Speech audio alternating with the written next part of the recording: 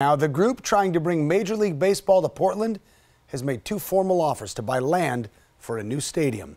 Kyle Aboshi's in the KGW newsroom with these new details. And Kyle, get right to it. Where are these locations? Chris, the company Portland Diamond Project hopes to build a baseball stadium on one of two locations. The first is the 11-acre site that currently houses the Portland Public School District headquarters, also known as the Blanchard Education Service Center. That building is just north of the Moda Center. The second is the ESCO industrial site in northwest Portland at Northwest 24th and Vaughan.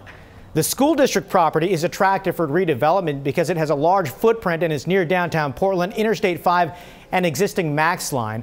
A school district spokesman says they did not solicit the offer and the school board must still discuss it. The baseball investors met with the superintendent twice before making the offer. The second location in northwest Portland offers more land but does not have access to an existing light rail. It is located near Montgomery Park. There are no immediate plans to move Major League Baseball team to Portland. The investors hope they can lure a team with an attractive stadium project.